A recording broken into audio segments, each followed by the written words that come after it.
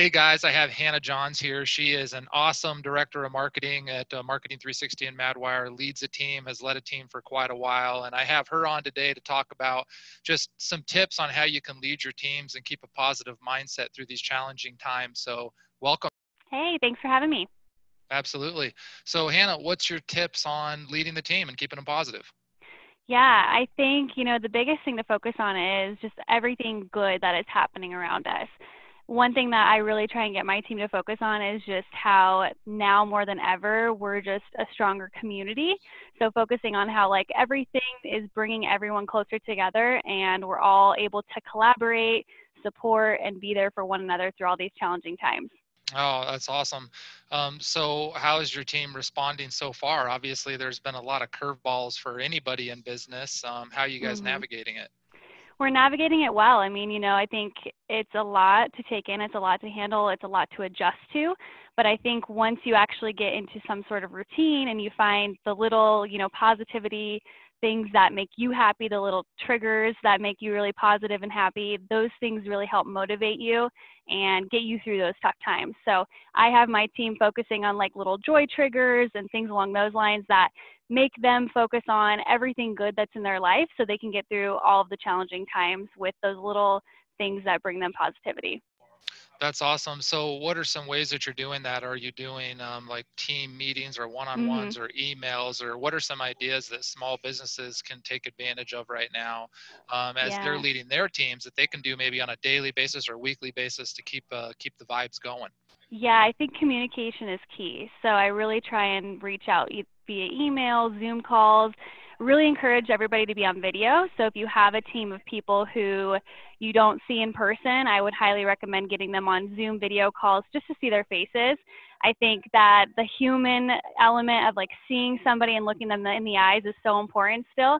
So we do a lot of, collaborations on video. I send little handwritten cards to them too. So we have coffee dates together. I sent them little gift cards for coffee, and we have coffee dates together even though we're all remote. So it's still like we're together, but we're trying to make little things happen where we still feel like we're one big team even though we're all remote. That's huge. How do you set the expectations with your team maybe when you bring a new team member in just to, welcome them to the culture, but also set the expectation of the type of attitude and everything that you want to have within the team? Do you have any tips on that? Yeah, I think the biggest thing that I focus on is hard work and progress and not perfection. So you don't have to come into this position and be perfect. You don't have to come into this and know everything all at once. If you focus on the progress and getting better and focusing on, failing forward and not necessarily just like making the same mistake over and over again, that's what's going to get you to that point where you're successful. So focusing on the little wins along the way and really just focusing on how can I get better? How can I fail forward? No, that's great. You were just making me think, that's a good expectation in the beginning, but then people are going to fail. They are going to have Uh-huh. issues here and there, and then you're going to have to be able to try to coach them and give them that feedback. So, what are some tips that you have to be able to have that open candor essentially, but keep it in a positive way so that you Yeah. have open, honest communication and everything? There's no gray area there, but also it doesn't turn into a negative thing. Any tips on that? Yeah, I use a lot of my personal examples when I'm coaching because I've been through it. And so I want them to know that when they're going through those tough times, they're not alone. Somebody else has been through it, somebody else has experienced it. So just talking to my personal experience or even the veterans on my team, just to remind them that they're not alone, they're going through this with somebody else, and that they have our support through that process. I think that's the biggest thing is just reminding them that we've all been there and we've all made mistakes, and it doesn't matter how many mistakes you make, it matters how you respond to those mistakes and how you get better from that mistake. Awesome. Well, I know from experience, it all starts with the leader, the leader's Yeah. mindset.